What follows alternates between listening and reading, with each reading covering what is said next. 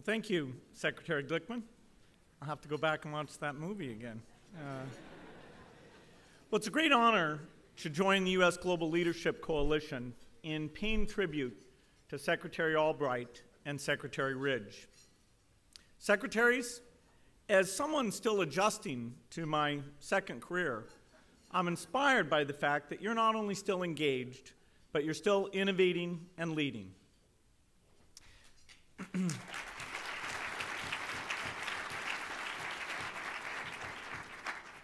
It's a great privilege to address this group. For over a decade, you've been driving the discussion about the role of development and diplomacy in American policy. I want to thank you for your contributions to the public debate and for the hard work you'll need to do in the next year. I also want to recognize Raj Shah, the administrator of USAID.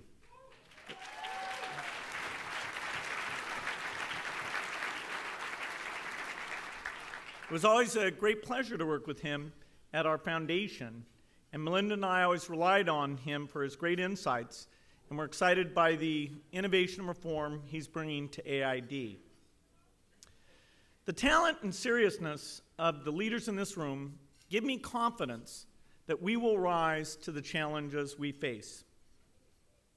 Unlike many of you, I don't have a background on smart power, but I have a background in business. And looking at these issues as a businessman, I believe that investing in the world's poorest people is the smartest way our government spends money. It saves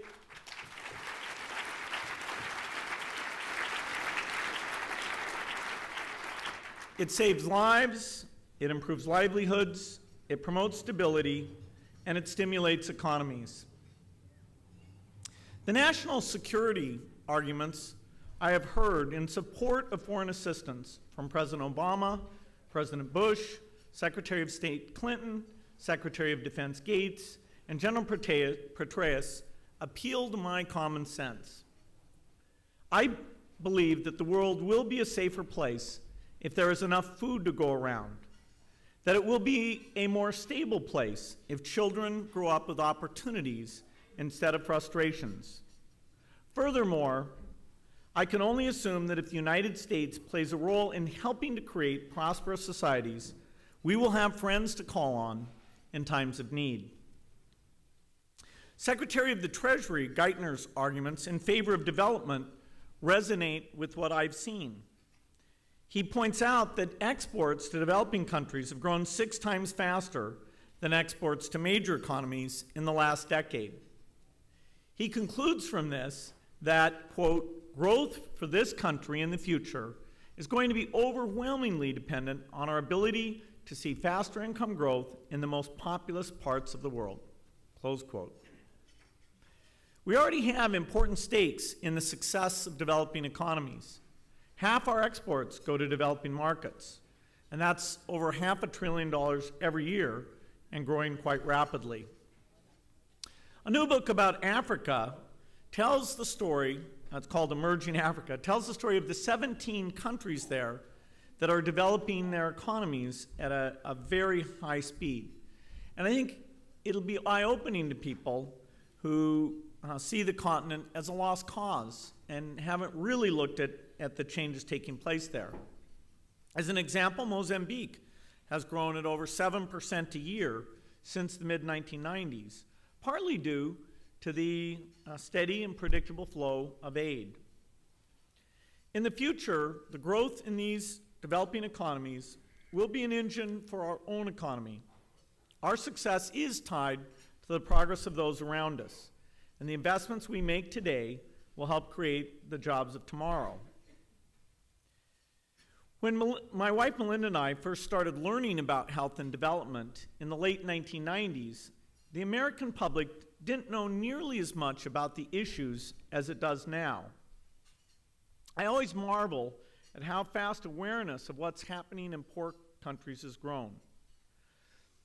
When I was 40 years old, I had very little understanding of the terrible inequities that divide the world.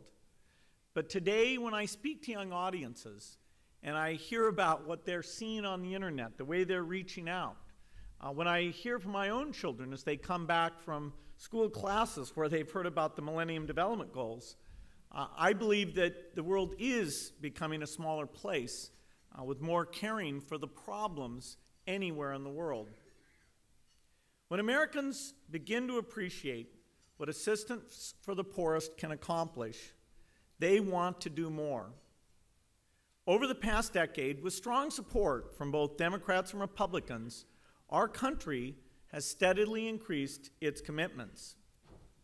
The United States launched some of the most effective health and development initiatives in history, including the President's Emergency Plan for AIDS Relief, or PEPFAR, the President's Malaria Initiative, PMI, and the Millennium Challenge Corporation, MCC. Behind those acronyms are some really fantastic programs. Americans are now, and have almost always been, the largest donor to projects for the poor. That is something we should be proud of. As a nation, we express our noblest values when we make a priority of helping others.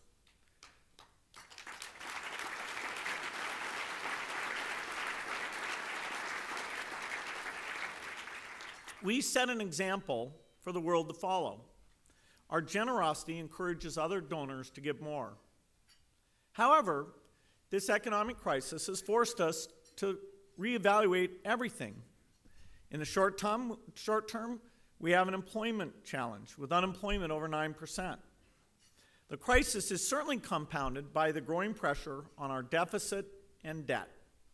And Congress will have to take a hard look at all spending as it decides how to get the economy moving and restore the long-term health of the budget. In this time of trade-offs, it's fair to ask tough questions about our aid expenditures. The first question on everybody's mind is, how effective are development programs for the poorest? Some say the return on investment doesn't justify the expense. Others claim a significant portion of aid is lost to corruption. It's not surprising that people feel this way. In the past, there were foreign assistance efforts that were not measured by their impact. In past times, we often didn't have a clear metric of what impact we expected. Especially during the Cold War, aid was often focused on forging alliances rather than helping the poorest. But in the past decade, there has been a substantial change. Donors have gotten a clearer, more principled view of the purpose of the assistance. The new programs are all focused on investments that we know have incredible impacts on people's health and well-being. Of course, there are still challenges to run these programs in all these countries. Last week, news coverage of a Global Fund report that had been issued months earlier about misused money in a few countries brought the issue of accountability back to the forefront. When Global Fund money is stolen, it costs lives. But we should not respond to the finding that a small portion of Global Fund money has been misspent by calling for cuts, because that will also cost lives. The point of oversight is to save more lives, not simply to find fault. In fact, the Global Fund does a very strong job making sure that almost all its money is used to save lives. It hires independent investigators, it makes the results of investigations public, and it quickly corrects the mistakes uncovered by the investigations. That's how oversight is supposed to work. If you show me a program that doesn't report any diverted funds, I'll show you a program that doesn't have a mechanism in place to track how its funds are being used.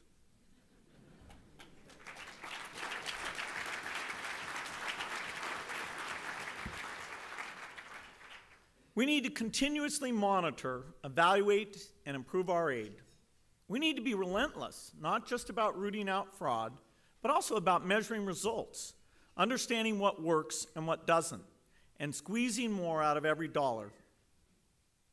I believe in the life-saving goals the Global Fund has set, which is why our foundation has provided it with over $1 billion in support. The Global Fund has saved more than 6 million lives, and I am confident that it will build on that success if given the chance. The danger, of course, is that these issues will obscure the very significant accomplishments of international affairs programs. Let me be clear.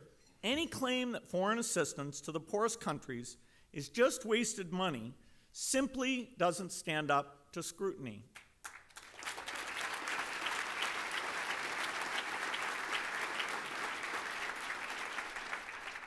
Because of the U.S. leadership in foreign assistance, the world eradicated smallpox 30 years ago. Because of our foreign assistance, we're on the threshold of eradicating polio.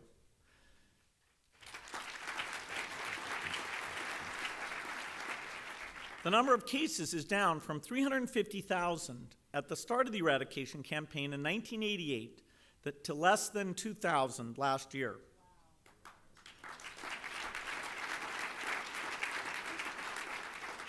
Because of foreign assistance, 5 million people with AIDS are receiving life-saving treatment.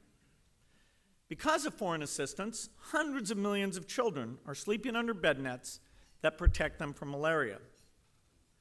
We need to understand the benefits of foreign assistance so we can have an honest debate about the costs of cutting it.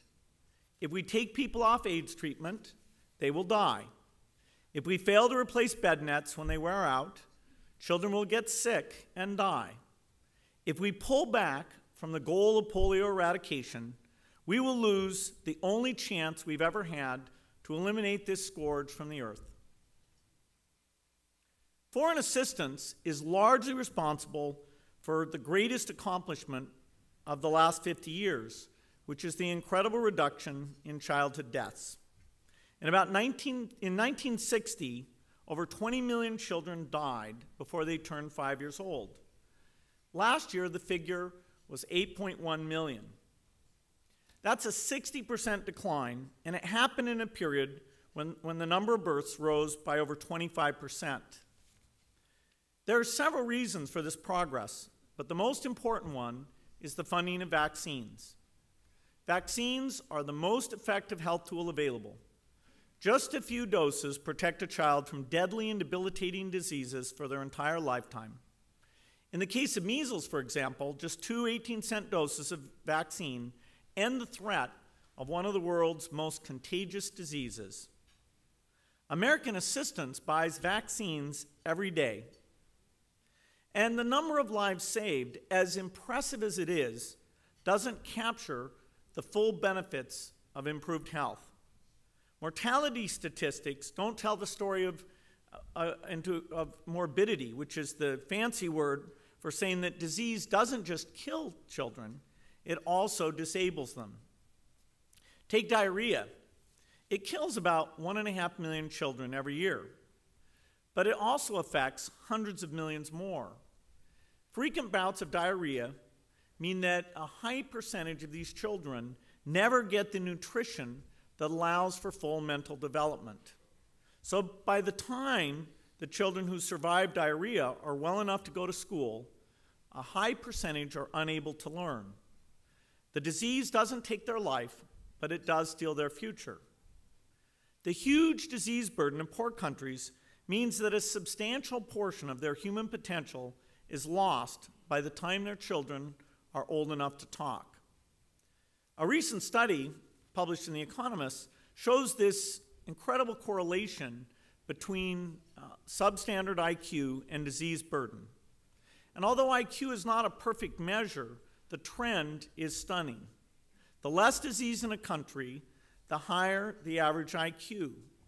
So by fighting diseases and helping countries make the most of their human potential, you have a substantial impact on their economic growth. Another benefit of vaccines, beyond lives saved, is that saving children's lives actually promotes sustainable population growth. While at first you might think that saving children's lives will cause overpopulation, in fact, the opposite is true. The reason we've discovered is that parents tend to make choices about how many children to have based on needing to have a high probability that several will survive into adulthood. So when the child mortality rate goes down and parents know that their kids are likely to grow into adulthood, they choose to have smaller families. This is one of the most dramatic effects we've seen in the last several decades that's meant that the peak population will be far, far less than was predicted back in the 1970s.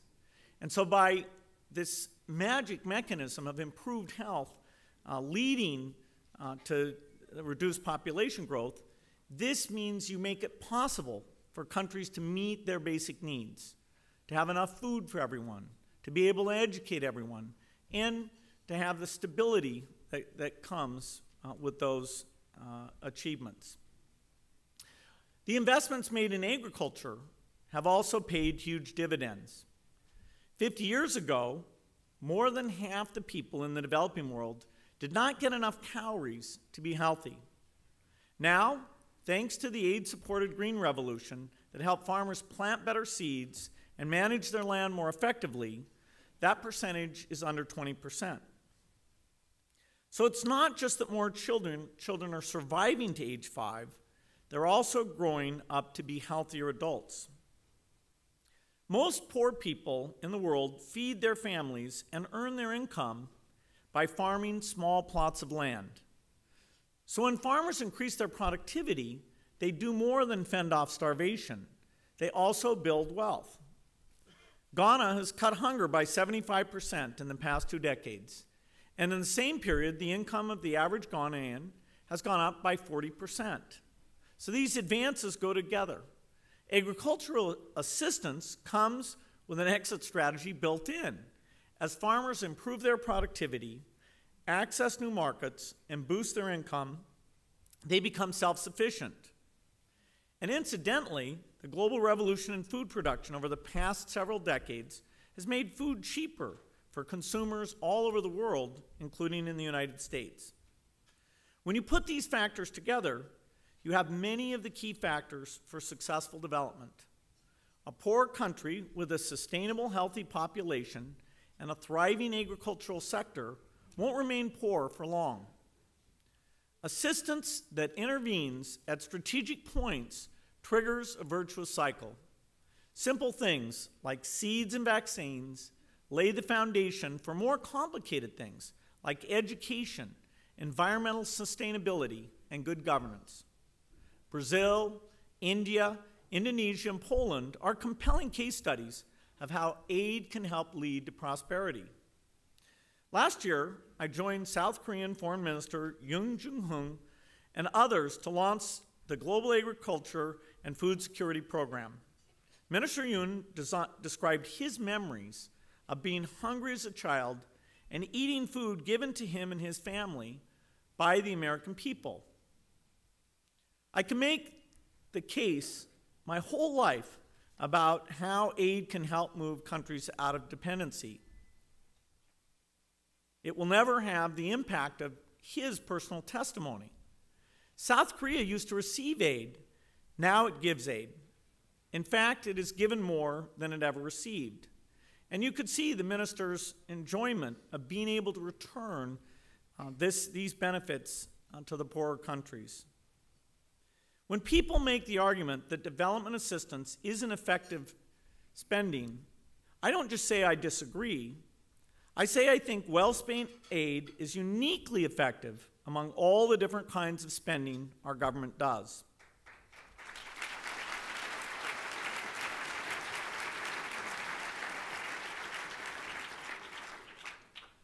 But even given this effectiveness, there's a question we're obliged to ask, which is, do we have the money to spend on it now? I believe we do. I look to the inspiring example of the United Kingdom, which under David Cameron's leadership passed an austerity budget while increasing foreign assistance to meet their commitment to give 0.7% of GDP in aid.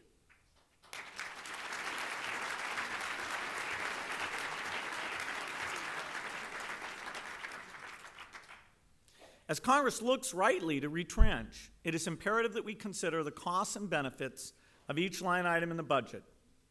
The 1% we spend on aid for the poorest not only saves millions of lives, it also has an enormous impact on developing economies, which means it has an impact on our economy.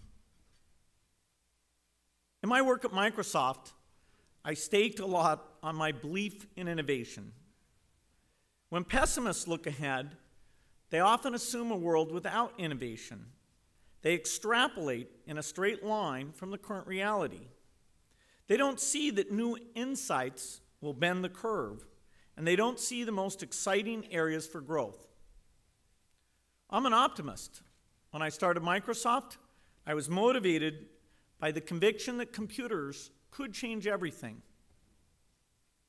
I couldn't predict the exact future, but I could see that software could fundamentally transform our lives for the better. More than 30 years later, I am proud to say it has, in some ways that I expected, and in some that went even beyond my imagination. When I look forward to the future of our economy, I believe the reason to be optimistic is that we have the ability to innovate and the ability to unleash the creative power of millions of people and enter thousands of new markets. I can't predict the exact future, but I can predict that a world with 200 healthy and thriving countries offers much greater opportunity than the world we have now.